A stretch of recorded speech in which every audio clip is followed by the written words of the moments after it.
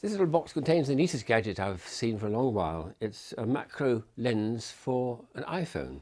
It's made of cardboard. It's a kit where everything is cardboard except the actual lens itself. The kit doesn't take long to prepare, about 10 minutes to assemble. The lens is here.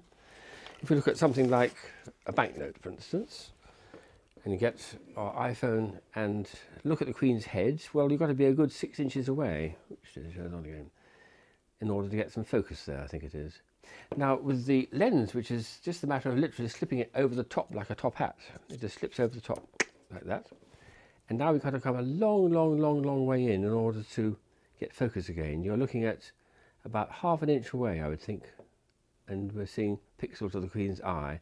Of course, it can be used for anything, really. You can look at flowers or insects, and of course you can take pictures of them as well. So it's not just a microscope, it's a camera microscope, because you can take the final picture of the items themselves. What a little beauty.